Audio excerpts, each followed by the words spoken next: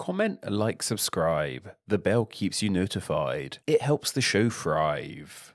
BJ Novak is a writer, director, and actor best known for portraying Ryan in the US Office. CJ Perry is a model and professional wrestler known for her time in the WWE. And JJ Abrams is a director best known for directing multiple Star Wars and Star Trek movies. These three people all have a fair few things in common, I have to admit. They're all from the USA and they're all involved in the entertainment industry. However, the common trait between these three people I want to highlight has to do with their names. Not only do they all use initials as their first names, the latter half of those initials all use the same letter, J. Of all the nicknames that we see formed from initials of two letters, J is undoubtedly the most commonly occurring. We see people use names such as the aforementioned BJ, CJ, and JJ, but names like TJ, AJ, and RJ are all known of too. So why did people start condensing their name into just initials, and why out of every letter in the alphabet has J become the most prominent? From looking through lists of recognizable people who are most commonly known by their initials, it seems that the first group of people to start doing this were writers. This includes the likes of J.R.R. Tolkien, P.L. Travers, J.M. Barrie, W.H. Auden, and so on. As I'm sure you notice, many of those names do include the letter J. As to why writers decided to do this, there seems to be a variety of reasons. I read ideas ranging from writers using initials to sound more mysterious and authoritative, to many using initials to hide their identity, sometimes relating to gender. Authors using different names due to their gender is a whole thing I want to go into another time. For example, the K in J.K. Rowling's name is completely made up, and then we have the Bronte sisters who wrote under the names of Kara Ellis and Acton Bell respectively.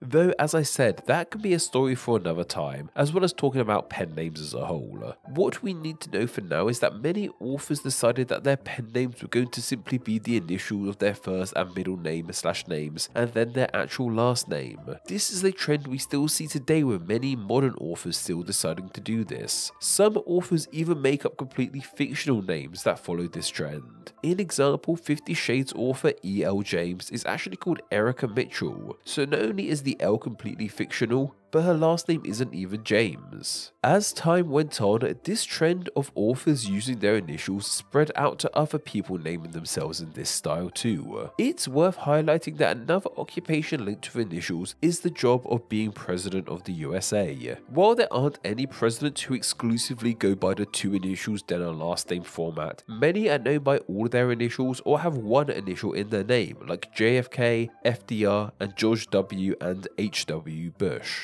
While they aren't exactly like the kind of names we were looking into, they're definitely worth highlighting here. Eventually, as more and more people started using their initials as their name, it became apparent that many of these initial names use the letter J in them.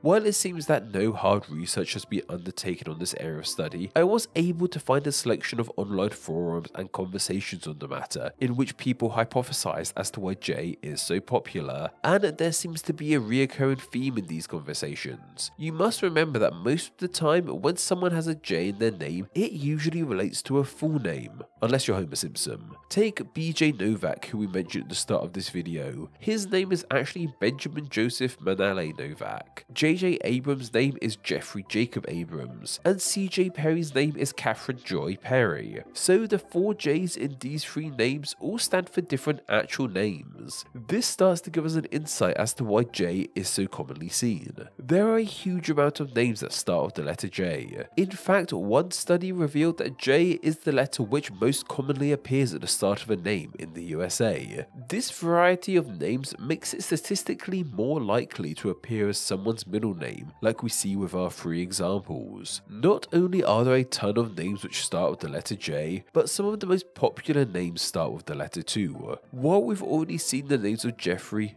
Joseph, Joy, and Jacob, there's the ever popular name of John too. John is one of the most consistently popular boys' names in the English-speaking world. In the USA alone, it was the #1 boys' name from 1880, when the record began, until 1923, and while it has started to decline in popularity, it's only the slightest of declines. In 2021, it was the 27th most popular boys' name. That means in around 100 years, it's only dropped 20 or so spaces. Make no mistake, John is a hugely popular name. Not only is John stupidly popular, but another J name has spawned from John that is crazy popular too, that being Jack. What's particularly fascinating about the name Jack is that it actually started to dip in the mid 20th century in the USA, only for it to burst back into popularity now and is still on the rise. Together with John, Jack is seen by many as perhaps the definitive male name.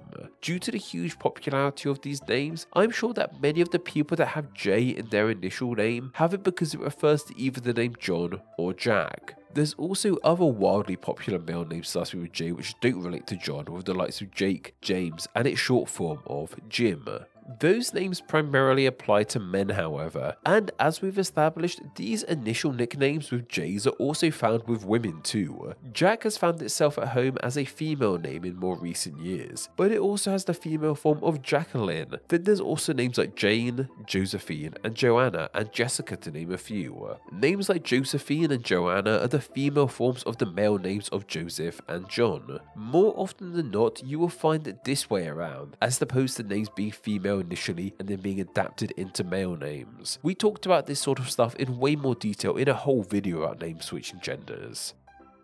Whatever the case, this has left the English language with loads of names that start with the letter J, with some of those names being some of the most popular names in the language. So statistically, between the quantity and popularity of J names, it makes all the sense in the world why J would occur so often in initial-based nicknames, especially as the latter word in the nicknames. You see a lot more AJs and CJs than you do JAs and JCs, it feels like. The latter letter tends to reflect a middle name, and a popular way in which middle names are often chosen is by having them be names of past family members. As a lot of these J names like John and Jane were popular in the past, it also helps explain to us why they might commonly be seen in these initial names. I'm sure many people have a great grandfather John or a great aunt Jane, which led to them having the middle names of John and Jane, though that's just my own hypothesis. Another theory I read is that some parents might give their kids middle names starting with J because they have more unique first names. So parents want to give a more traditional middle name like John or Jill to use in case they don't want to use their more out there first name.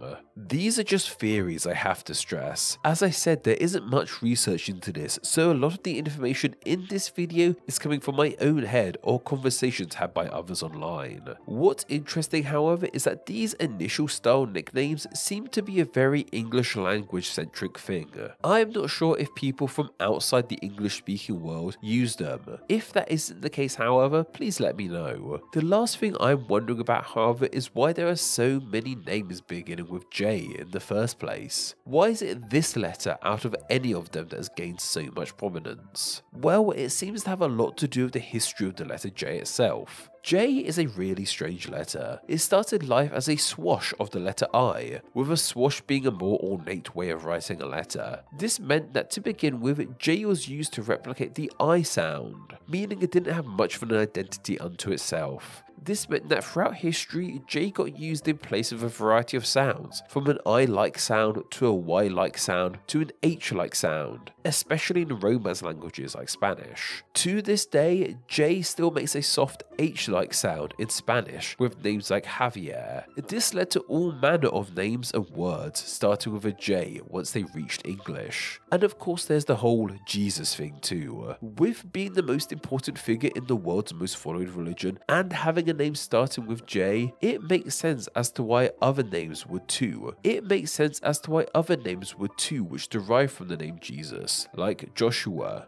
What's interesting is that while J is extremely popular at the start of names and words, it's a little harder to find in the middle of words, and is practically non-existent at the end of words, at least in English anyway. Most words with a J in the middle or end we use in English come from other languages, like Raj or pajamas. A non-borrowed word with a J in the middle is enjoy, but that's simply the word joy with the end prefix added to it, meaning to make. This means that the time the letter J is probably most commonly seen at the end of a word in the English language is when it is being used at the end of one of the many different two-letter, initial-inspired nicknames. This video topic was suggested by Dave Bronsema over on my Patreon. Every Wednesday, I put up a video request post over on my Patreon for my awesome patrons to leave video ideas on. I then pick one of those ideas to be turned into a video the following Wednesday. So if you have a great idea for a Name Explain video and wish to enjoy Name Explain videos ad-free as well as get exclusive content, then why not support the channel on Patreon? It takes just $1 a month to help the channel in a huge way and gets you all of these amazing benefits. Visit patreon.com/nameexplain or click the link down below. Name Explain depends on viewers like yourself supporting the channel financially on Patreon, so a huge thank you to everyone who does. Donating just $1 a month helps the channel amazingly and gets you bonuses including ad-free videos, exclusive content, and the power to request ideas to be made into actual Name Explain videos. $2 a month gets you all that, plus your name here with all these awesome people. Visit patreon.com/nameexplain or click the link down below to find out how you too can support the channel. Thank you. Thanks for reaching the end of the video. Why not watch another and subscribe to keep up to date on all things Name Explain. You can find myself on Instagram where I'm NameExplainYT and join the Facebook group Friends of Name Explain to talk with myself and other name nerds. All that will be linked down below. Anyway, I hope you enjoyed this video and once again, thank you all so much.